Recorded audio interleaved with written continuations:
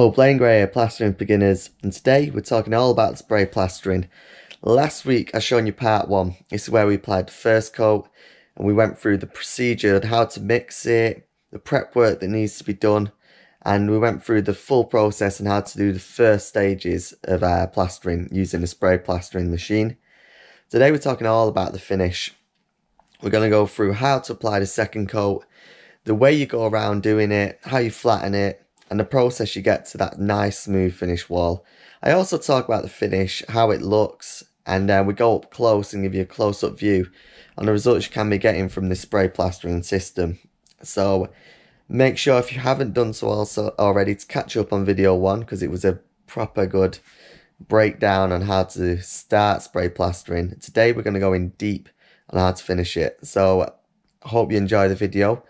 Let me know if you have any questions, any comments. Let me know if you've done it before, if this is something you're interested in doing. By the way, if you are interested, there is a link below this video for more information on the courses at Knauf where I went to do this. So yeah, hope you enjoy the video. Thank you so much. I'll see you soon. Cheers.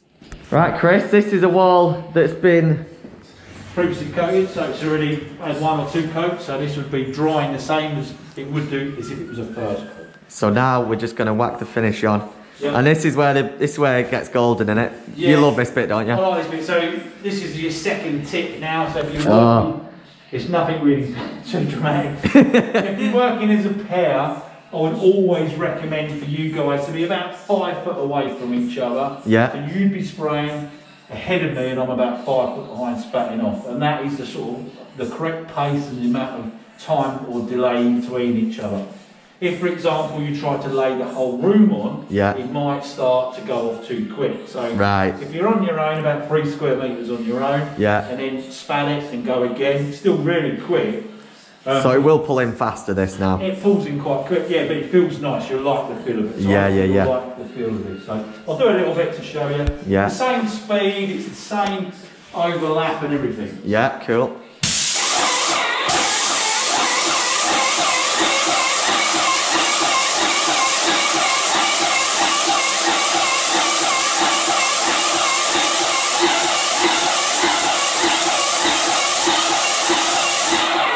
You can see where you've been because there's obviously a darker shade. Clear, So all I'm going to do is I'm just going to use the spat, the sealing again, go into the corner, and it's that. I'm not working this, I'm not mucking around too much. No.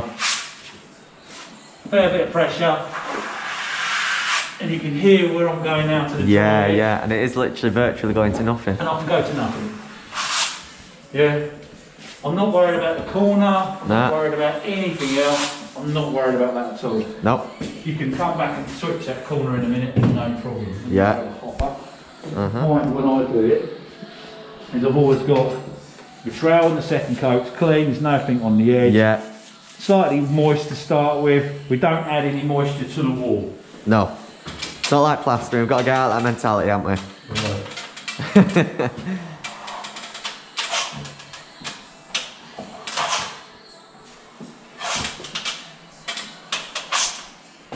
So again, quite a quick process. I'm not spending too long trying to move it around. We're not doing that. Yeah. If I've got anything on the blade, again, I'm steaming up a bit. It's not through speed, trust me, it's not through. He's rapid. So that's it. I'm just going to move along, just going to level it and go, level it and go. Just one trowel? Yeah, don't need to go too mad, not at all. But I want you to get a feel for it on the wall. And you'll see the difference in how well this pulls in a minute in terms of speed. Yeah. So now we're working in smaller areas, are we? Yeah, I wouldn't go too far ahead of each other if you're working as a pair, to be honest. Yeah. If you're on your own, again, that 3 square metres is probably about right. Yeah. If you put more volume of material on, that's not a problem. If you stay wet on the wall for longer, it'll go further. No need for it. Yeah. You're looking for 1 to 2 mil finish on this. Yeah. So that you can see on the edge. How. Yeah. So let me just do that again. Let's clean the trowel. So this should be an interesting thing. So we've got a clean trout. Yep. Nothing, Right, yeah. That's the edge, so it's going already. It's really... It's taking off. Yeah. So for you, it'll be getting a feel for that part now. Yeah. That feels really nice to you. Yeah. Right, you'll go. Take two. Take two. 200 of me. Yeah, that's it. Go. Go for it.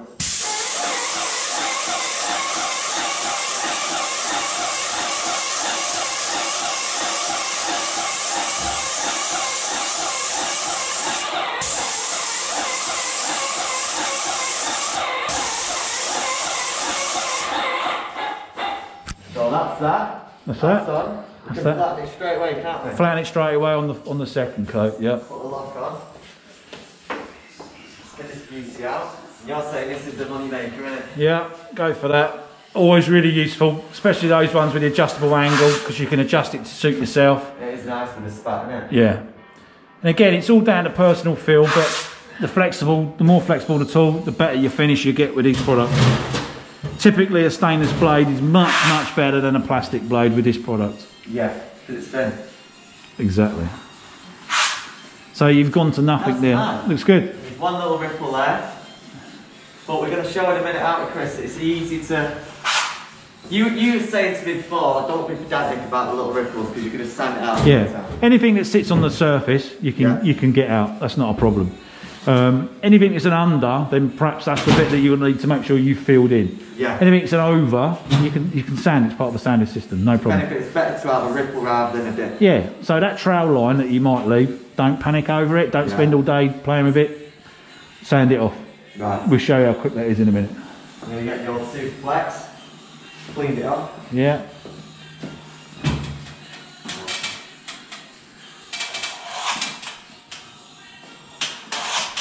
It really is nice, isn't it? The second coat. Pulls in really well, doesn't it? It's fast as well, isn't it? Yeah. It is rapid. And the fact that you're giving a customer a completely, plaster wall, it's flat and matte to the British standards, nice and white, Well, this is the other appeal, isn't it? It's like, it's had its mist coat. Yep. Just make sure you've got some really good lighting, task lighting when you're doing this, because that helps you as well. Yeah. Get a really good finish that way. What would you say is the things to look out for when you're doing it? Is it your internals? Yeah, the internals, definitely leave them for a little bit longer, twitch it.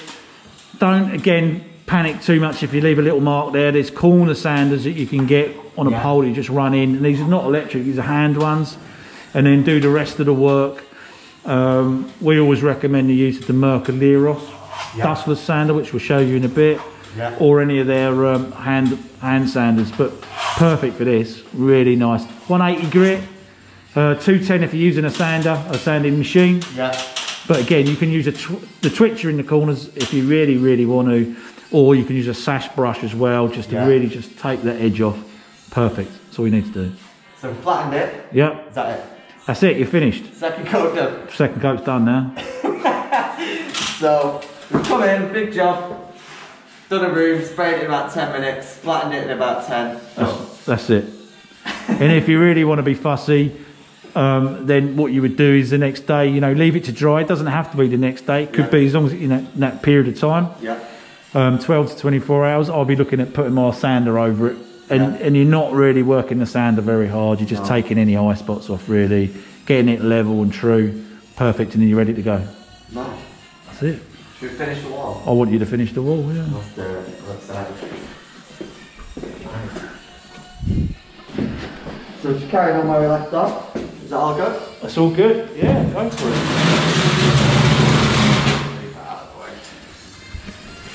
So you recommend staying with that level, do you reckon? Oh, that height? yeah, you can do. Yeah, just see how it feels. It's all about a feel for you for the minute. It's all about a feel. Okay.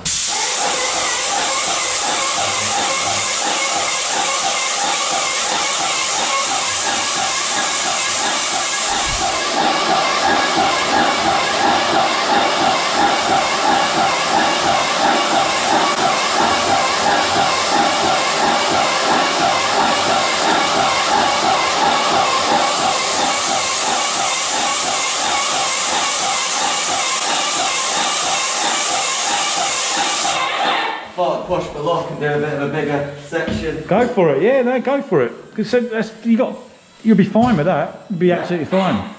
Yeah, definitely, definitely. Let's get cross trowel and we go. Here we go. It is nice, isn't it? It is, yeah. You know, the other thing as well, if you don't like what you've done, spray over it again. Yeah. If you need to leave it where it is now on the wall, you can go home and come back tomorrow and spray over it again. It's not going to cause a problem. Not like it's finished plaster where you've got to... No, you're just going over those textural elements that needs to be filled back in again. Here's a little bit of a... I reckon you get that out in a minute. There's a bit of a mark up there, but you'll get that out. Oh, is it? Where are we? My goggles are steaming up. Is it? Take your goggles off. There and there's a little bit. You might need to just yeah. dub it out a little bit more. It's probably where you've not gone over it consistently with a spray with that 50% overlap side of things. Yeah, right, okay, I'm with you. Typically, because of the way the jointing is done, and especially on this wall here, for example, where the joints are running vertically, yeah, you're probably better off going the standard up and down with the trowel, so you're blending. So we're following. So actually, you're following the cross trowel. Come up. Yeah. And then we're following the joint. You're following the joint, and if there is, it needs to be sort of levelled in any way because your jointing's not great, or you know, it's something that you're getting better at, if you like, as part of this system. Yeah. That helps with that. Certainly does with this type of product. That's looking good. Looking all right. Get in there. What's it feel like? Does it feel? It's lovely. I'm not just saying that because it's you. It's really nice to flatten. And you can feel the difference between the first and second coat, can't you? Yeah, it just feels like it's nicer to move. It is lovely. I think the internals could do a bit of work, I'm not going to lie to you there. You've got time though, got plenty of time. The internals are looking horrible. We'll leave it for a bit and we'll run a twitcher. Yeah, but that's it. Yeah, that's it. There's a bit there we've missed. Yeah. As you can see the texture compared to where you blended it. That's it. So go to a dry bit and then come on to the wet bit. Yeah. There you go, and then do it that way, there you go. We'll just do the usual, start at the bottom, work your way across again, but no, it's looking good. I like it. Just step back and have a little look at your workmanship. So you can see where you've been, where you haven't been. Yeah. And it'd be interesting for us in a minute to see how quickly it's starting to pull. Right, so is that the next thing? Yeah, pretty much, yeah. Yeah, wicked. We'll have a look, we'll do the touch test, just so you've got an idea how quick that's pulling in. I mean, you wouldn't be doing anything else on this now, but it gives you some idea. We've only done that about 10 minutes ago. It's dry. Yeah. You can feel it's wet. It's damp. It's not coming off your fingers. No. That's nice. Yeah, so it's a bit more airflow in here if this was a room. That starts pulling really quick. I mean, temperature in here is probably about 12 degrees, 10, 12 degrees. We've got a good airflow with the door open. Yeah. But it's all you need, airflow. Nice. Airflow. Force it. Yeah. Because it's oxidation, isn't it? Rather than chemical set. That's oxidation. Yeah. All you need is a good bit of airflow. Right. Amazing. Perfect. So now we're just going to quickly test the twitcher, aren't we? It's been like 10 minutes, you reckon? About 10 minutes, yeah. Oh, let's see.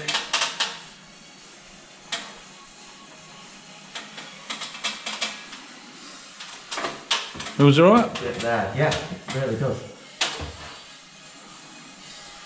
Pushing in. Yeah, so the first coat you'd probably want to leave it longer, and the second coat you'll probably be going on the twitcher a bit earlier, like 10, 15 minutes. I'll just do a bit more in the light. It is.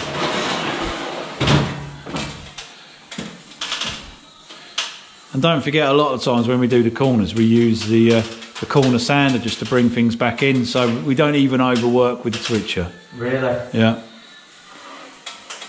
In terms of speed, you know, it's very quick in terms of the sanding, which we'll show you in a minute. Would you be happy with something like that? Yep. That's it. That's it. Done as well. Done. If there's anything from the wings where it's... Yeah, if there's anything from the wings, we tend to keep the tip quite close when we're doing it ourselves, rather than the back end of the body too close to the wall. I'll keep it more the other way in terms of how mine is. And actually, some of mine is bent quite on mine. Yeah. But yeah, that's all I would do. And it is actually, no criticism to the tool, but it's actually quite a rigid twitcher as well, isn't it? That is quite rigid, yeah. The one I tend to use a lot more is, I've got a refiner one, which is a bit more flexible. Even the Ragni's, I like the Ragni. Yeah, that's correct. Yeah, that's quite good as well. But again, the flexibility, that's designed, that one there is more designed for your gypsum type base products. See, I've just pulled a bit out. That's it, yeah, that's it, exactly. That might be a bit wet, would you say? I think so, yeah, I think so. It is wet, 'cause actually I'm just chopping it up everywhere there. Yeah, but then you know you're too early then. But so this is a good learning curve also, that is actually a bit wet now. When that floor was done earlier, it was a lot nicer. Coming to this side of the wall, it's getting a bit harder there. Yeah, I think that side's had about half hour, this side's about 10 minutes, isn't it? So leave that. Yeah. So roughly about 30, 40 minutes? You could probably leave it a lot longer than that, to be honest. But yeah, no, don't leave it more than an hour and just keep going back and checking it. So work within that parameter of like 40 to an hour. Yeah. Because that is too wet. Exactly. Mess up the next guy. I would. Yeah. So Chris just said something pretty important. We've got, what was it then you just said? Yeah, so if you left a bit of a line on, you wanted to actually remove now on the second coat, and it's been on the wall a little while, it's starting to pull in. If you went up the wall with your blade that's dry, you're probably likely to tear open the product that you've just applied as a second coat. So we don't want to be polishing? No, we can't polish it, so we just flood that trail with a bit of water, move the line out, and that's it. Don't apply any water to the wall. No. There's no need to do that. And that's it, but don't overwork it, put it on, level it, finish. So literally, spray, flatten, done. Exactly. Sand. Sanding's the important bit. Sand is the next bit, yeah. We'll do that after lunch. So you can actually hand apply this as well.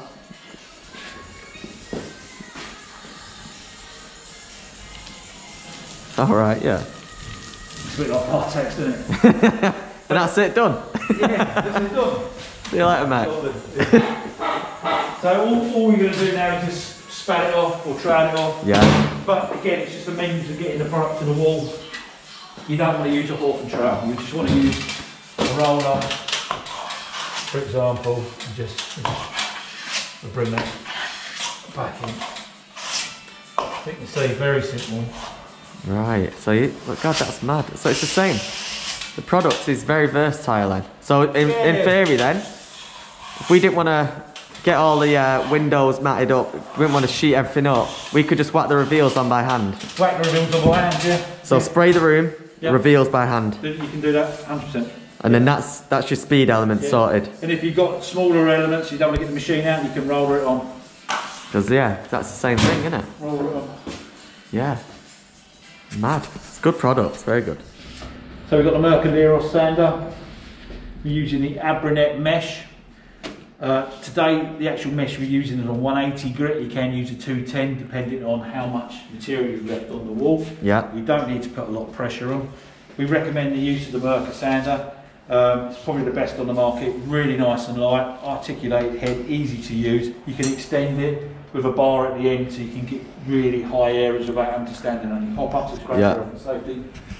Bit of a tip, always start the machine on the wall rather than going to the wall. Because if you go to the wall and turn it on, you're probably going to make a little slice out of the wall. Right. Like you can see. Right. It's like that. So that's what will happen, yeah. But you can snag that with the products, no problem. Just put a bit of material back into it. By hand preferably at that point, wouldn't you? Yeah, just bung a bit in by hand. And that's Tomorrow you'll be surprised if you can actually see it. Right, okay. Okay, so with this we've got an on-off function, we've got some speed control, so that will get us faster or slower. So if I turn it on, we're full speed now. You don't want to be full speed on this. So I actually run quite slow. Yeah. Run quite slow on this. But let me show you. You can hear that when I start it, the extractor works. The extractor comes on. Right, so let's try and find something that looks a bit rough. Let me give you an idea of the pace. I'll start it on the wall and I'll show you how much you need to be working this.